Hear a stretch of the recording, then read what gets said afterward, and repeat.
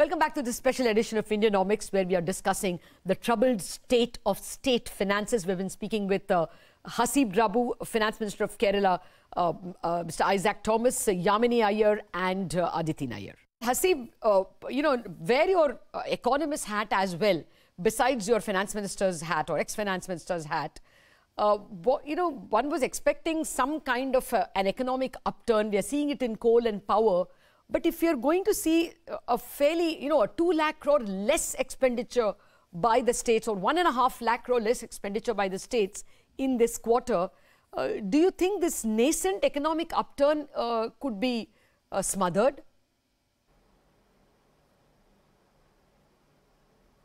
Well, I have a problem with the nascent upturn. I don't see any upturn. I'm only seeing a downturn. So what I see, of course, surely that the fact that state governments will be spending less or will be forced to spend less will actually have an impact and a bearing on the economic growth cycle. Though, as Aditi pointed out quite correctly, the states do have a certain leeway, not entirely for the reasons she said that they don't accurately forecast, but fact is that towards the state governments do have a certain latitude, and one of the biggest problems states have is the capacity to spend evenly across the year and meet those targets of spending. But having said that, I think this is going to be a problem both in macroeconomic terms and also fiscal terms. So you are having different pockets of crisis emerge now. You have a banking crisis emerging, you have a fiscal crisis emerging here, which will all in some ways kind of get to implode the economy because the spread of states across in different segments, in different sectors, in different spaces is going to actually move the economic recession to a much broader base. But what really worries me is not so much what is happening in the current one. It's happened in the past also, as I keep saying. The slippage in fiscal deficit of states was driven by the lack of center not meeting targets. What really worries me is what this one-year Finance Commission report portends for the future. It doesn't augur well. Which is? They have included now for the first time, I think, which is that, you earmark 4.3% of the divisible pool for panchayats and local bodies. You have made the state finance commissions redundant now effectively. So, that is about 1.7 percentage points out of the divisible pool. So, effectively, states get 39%, not 40%. So, that's one crisis that's emerging as a big thing. Okay. Second is you never know how the defense and security thing will come up next year. If that is brought in, you actually are now going to squeeze the states both from top. Center will preempt for defense and security, and the panchayats and preempt at the lower level as well from the center, which is linked to divisible pool. Oh. Okay, this is looking serious. Actually, let me get Isaac Thomas on another part that the Finance Commission can do, or is at least it's hinting. Mr. Thomas, we understand that that promised 14% growth in sales tax, which is now replaced by GST, is also up for review. What would be your reaction if the Finance Commission or the GST Council asks for a review? Frankly, I think it is a mistake to agree for GST. Look at this. It's in the law. Law doesn't put any condition for compensating the states. Now the center says they not going to accept it. I tell you one thing. We are not going to work out a new formula. But I am going to do my level best to persuade the other states to go to the court, Supreme Court, under Article 131, a dispute between the Union of India and I am certain about a dozen states in India on this issue. And that's what we are going to do. We are not going to sit and work out a new formula. Okay. Actually, we have only 2 minutes left for the end of the show.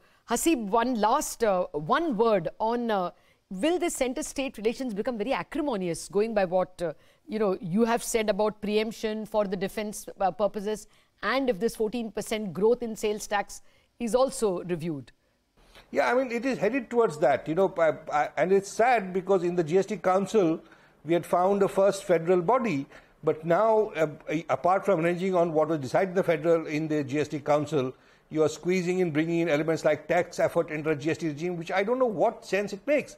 So you are looking at a proper rupture between the centre and the states. And this time around, as we saw in the GST Council, it will not be around party lines. You know, you have already states like Kerala and Karnataka. We saw these southern states getting together. But now you will realize the entire state governments facing a liquidity crisis, facing the prospect of not getting money, will actually rise up and revolt against the centre. Okay. Yes, a rupture of state-centre, that's the word you used, that's a little serious. Yamini, I have only 30 seconds for you, but impact on the economy with this political backdrop?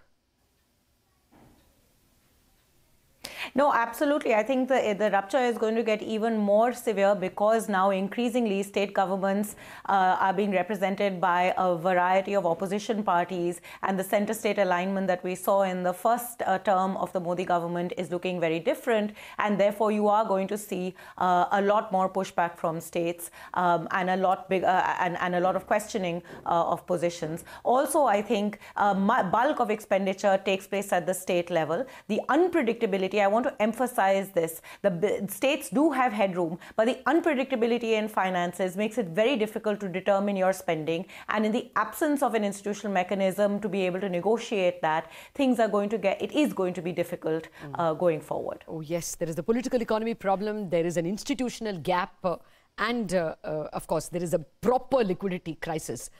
Aditi, again 30 seconds. Aren't they green shoots? There is more coal offtake, coal output, power consumption is slightly improved.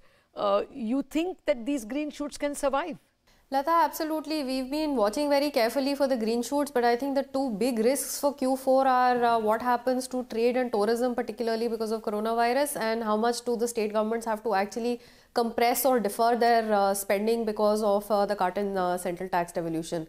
I'm going to just leave you with one more statistic. Sure. Our tentative estimate for next year is that the net supply of state development loans is actually going to be higher than the net supply of Government of India securities. So I think that's again something that we need to watch very carefully going into FY21. Absolutely. This will be unprecedented. For the first time, the states will borrow more than the centre, and that can have its own impact on yields in the government securities market.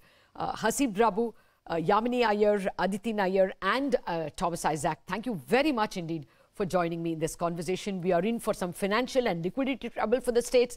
We are also in for some acrimonious centre-state relations. Thank you very much for watching this special edition of Indianomics.